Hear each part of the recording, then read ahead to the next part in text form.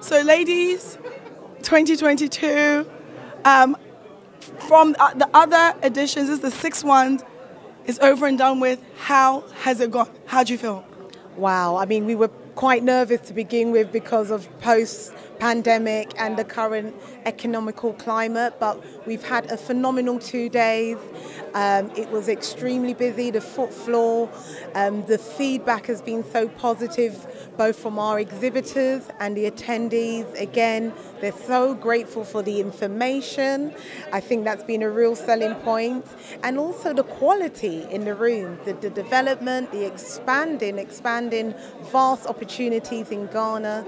And that's what we're here to do, to just deliver that information, be a resourceful tool to everyone in the room, and really just kickstart their investment journey in the right way. And I think we've managed to do that, so we're super pleased.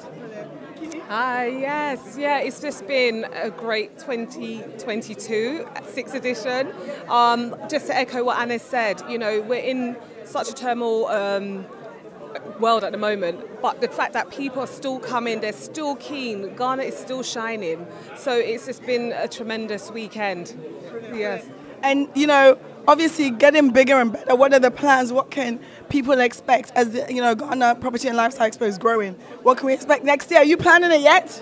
Yes, it's interesting. Thanks for asking. Yeah, we done 2018 in Atlanta, US. We're planning to go back to the US. We've been asked to do some exhibitions similar even in Ghana. So yeah, I think look out for 2023. We'll be making announcements of where we'll be holding the next exhibition. And always, the second week of November, we're always back in London for the 7th edition.